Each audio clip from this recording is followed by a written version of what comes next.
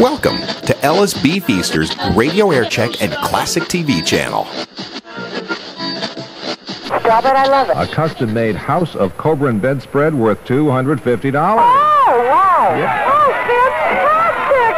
Stop it, I love it. A $300 designer telephone. Stop it, I love it. On a $50 gift certificate from Coleman Sports. Oh, terrific. Just some of the great prizes you can win in WBZ's Stop It, I Love It contest. You can be a winner, too. All you have to do is send a postcard to WBZ's Stop It, I Love It, Boston 02134. Include your name, address, and phone number. When we call your name, you have 10 minutes and 30 seconds to call us back. Then we'll read you a list of prizes. When you say, Stop It, I Love It, you get the next prize on the list. It's that easy. Just more winning fun from WBZ Radio 1030. She loves it. Buonasera.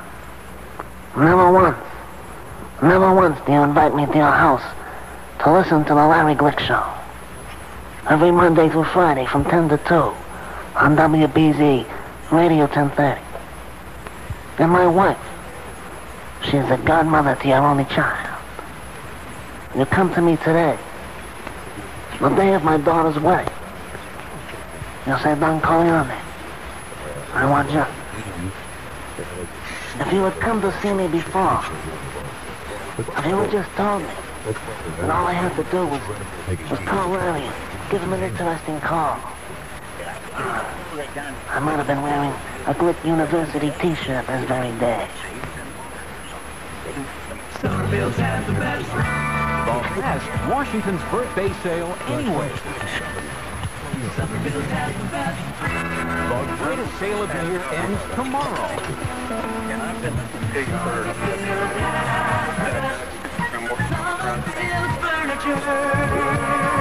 This year, Washington's birthday sale has been the best ever. But it's not over yet. Tomorrow is the last day to save on living rooms, bedrooms, dining rooms, dinettes, Serta mattresses, rockers, recliners, sleep sofas, everything to furnish your home. Use Summerfield's convenient layaway plan or in-store budget plan, even at these low sale prices. Shop either Summerfield store in Boston just off the expressway at the East Berkeley Street exit or in downtown Malden at 454 Main Street. Summerfield has the best. Summerfield's furniture. Summerfield has the best. Summerfield's furniture.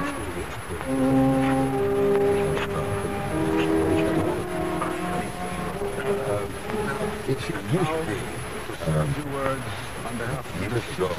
13 presidents considered You know, they say the president's schedule is a busy one. And it is. But not too busy to say goodbye to a friend. So today I've canceled a shopping spree with Nancy to come back to Hollywood to pay my final respects to a great actor. You know, he had a way with him, and he will be sorely missed. His passing has definitely created a void in my life. He was unselfish, and he was always thinking of others.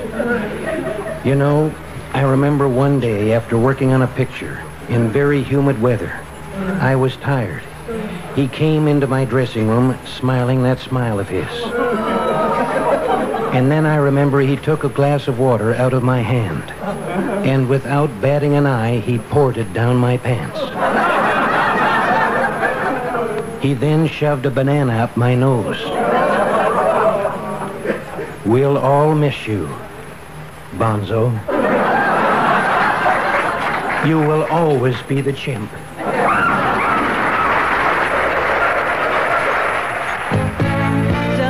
WBZ Boston. We'll have the weather, lottery number, a couple of calls, and then we'll call Henry Wozolowski. The Massachusetts lottery number is 6112. 6112 for New Hampshire, 2046. 2046. For the forecast for Boston and vicinity, my WBZ meteorologist, Carl Ludwig Cross-Von-Schwegler. For tonight, partly cloudy and cold with light easterly winds. Lows in the mid-20s downtown, the upper teens in the suburbs. Friday, clouding up with snow developing during the afternoon. Highs in the low to mid-30s. Friday night, Light snow and cold, lows around 30. Saturday, light snow ending followed by clearing and cool weather. Highs in the mid to upper 30s in Boston. Now it's 27 degrees. At 2, 5, 4, 5, 6, 7, 8. Hello. Larry? Hello. Hello? Hello. Is this Larry? Let me check. Yes, it is. How are you? Let me check. Not bad, thank you. This is Susan from Danvers. Susan? Mm-hmm. Hi, Susan. Hi. I have an interesting story to read to you. I'd like to. Are you a first-time caller, Susan? Yes. Well, a round of applause. Thank you. You're welcome. I work in a Jewish nursing home in Swampscott, and this came in a story to one of the patients, and I'd like to read it to you. Read it, Susie. Okay. The following editorial appeared in the Colorado Springs Gazette Telegraph. It was written by William Atkin. Mr. Atkin is not a Jew, nor is his paper a Jewish paper. It was Mr. Atkin's comment on the slogans which appeared during the recent flurry of Nazi scrawlings on synagogues and other public buildings. Jews go home. Now, this is nothing new. Never in the past have we ever taken these gentle suggestions to move on. 35 degrees at the airport. Downtown at Gateway Center is 39. Wind humidity 75%. Wind out the southeast at 12 miles per hour. And suddenly the day is just a little bit brighter. See, turn your hourglass over or set your clock, because at the tone it will be just in case you missed it. I love to do this. The schools in this area are absolutely incredible. I'll tell you what, one of the too bad you should be able to working in the daytime. That's kind of nice, thanks. Well, actually, it's the middle of the night in Moscow, Russia. 32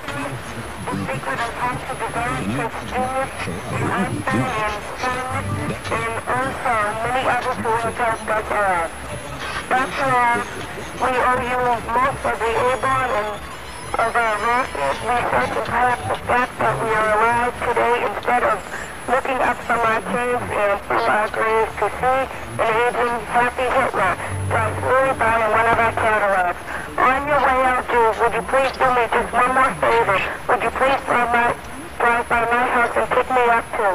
I am just not sure I could live too well in a land where you weren't around to give as much as you have given to us. If you have to leave, love goes with you. Democracy goes with you. Everything in all my buddies fought in World War II goes with you. God loves you. Just pull up in front of my house. Slow down hard because so help me, I'm going with you too. Who wrote that? Who wrote it? KDKA's call for action. Working for you. William Atkin? Tax form 1048. $50,000 a year. Hey, send it Like that? in. Yeah, send it in. Okay. Okay? All right. Give me your address. Larry Glick, G-L-I-C-K, Okay. WBZ, Boston. That's easy, right? Mm-hmm. Massachusetts, 02134. 02134. 02134. Okay, thank you. Hey, thank you. Okay, good night. Good night. Bye-bye. Bye-bye. The greatest fur buys of all time are available to you at the Travelodge, 1200 Beacon Street in Brookline, Massachusetts, this Saturday and Sunday. Drazen's Furrier's Clearinghouse, top-notch furriers for 75 years, brings you $1.5 million fur collection at prices so low you'll be amazed and delighted. Save 40 to 70% below retail and department store prices in fine quality furs in all varieties. New, one-of-a-kind, designer, and pre-owned. A good example. Fabulous natural black glamour coats, store priced over $7,000, Drazen's price $29.95. And in addition to their marvelous sale, Drazen's wishes to buy or trade all the used furs in the Boston area. Their buyer will be available the entire 2 days with top cash prices paid on the spot. And public retailers and wholesalers are welcome.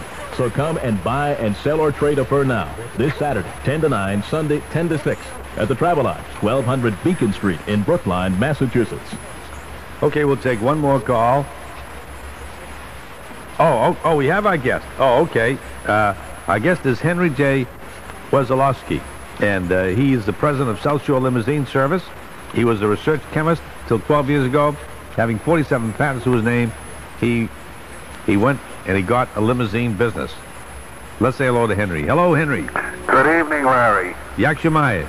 Dumson. Good, good. Why did you go from being a research chemist to the limousine service business? It was just sheer necessity. I was retired early, Yes. so to speak. In other words, I was overpaid.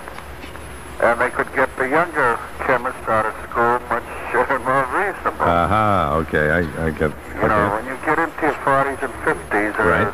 you know, price is very important. That's true. I understand. So I happen to have a very close friend that was in the undertaking business, and he said, why don't you, since you're driving a caddy, why don't you get a bigger one?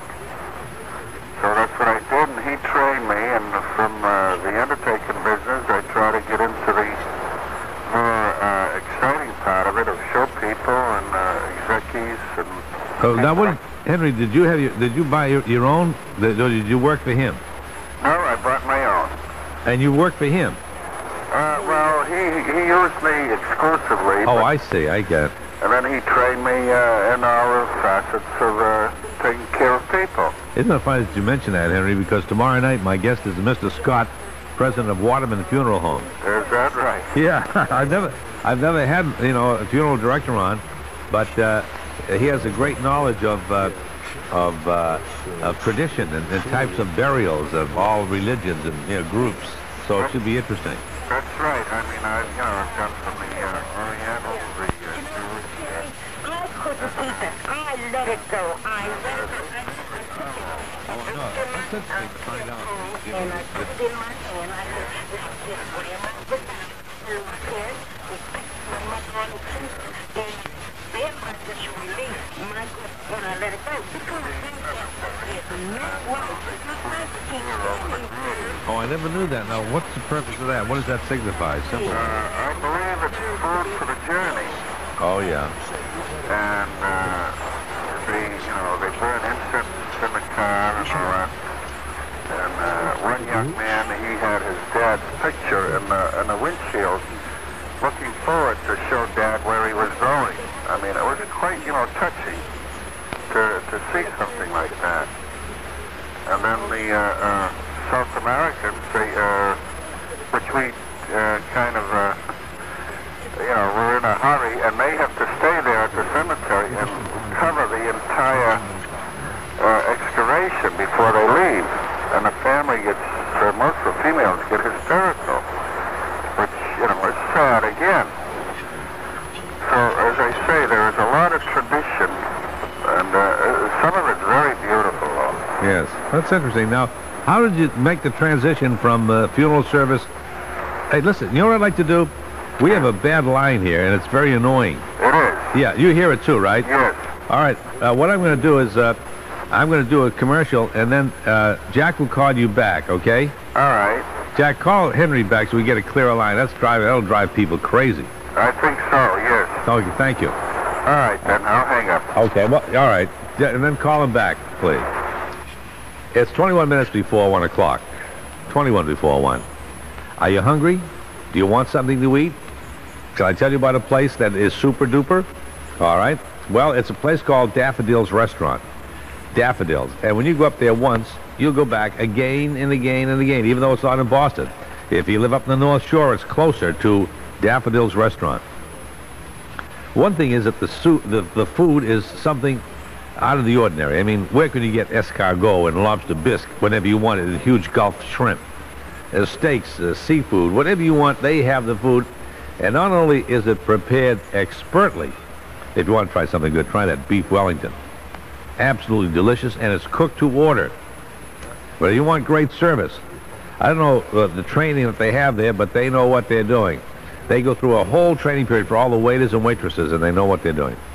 So if you're ever hungry and you want to take a little ride, would try Daffodils Restaurant. You'll go back, you'll say, Lorenzo, thank you. Thank you. Todarava, Bavakasha. When you go up to Daffodils Restaurant, you'll eat like you've never eaten before. It's less than an hour from downtown Boston on Route 101 in Bedford, New Hampshire. Bedford, New Hampshire. It's 4 minutes off Interstate 93. They're on for lunch and dinner, Sundays, you name it. Try Daffodils Daffodils Restaurant in New Hampshire. Okay, let's see if Henry's back again. Hello? Yes, I'm back. No, now I can hear you. That sounds a lot better. Oh, sure. Now, to continue on with the undertakers, Yes. one of them got Dr. Martin Luther King Sr. He asked if I could book him. So that's how I got to Washington for the inauguration. Well, how did that come about, Henry? I don't understand. Well, I drove, we call him Daddy King up here and in Washington. We drove the doctor around, and he, being in Boston, was very impressed with the Gillette Foamy at the time. You know, it just came out, the shaving lotion. Yes. So we were so new, we had to go to about a dozen drugstores to find it. And after we finally found it, when he left the limo, he left it behind. So I went out of my way and I found where he was, and I returned, I said, gee, you worked so hard to get that Foamy. But here it is. So about a month later, I got this call from what I thought was a crank call. That noise is coming back again. I know it. I got a call from Washington from the Secret Service. They said, this was on a Friday. They said, would you like to come down a week? Middle Friday. As usual. This is still down here. Like 4 usually one from the two. It's hard to we're open. We're going to go this weekend and show. Where? Give me a number to call. Oh, yeah? Right and find out who. Yeah, shot. I did. And what was it?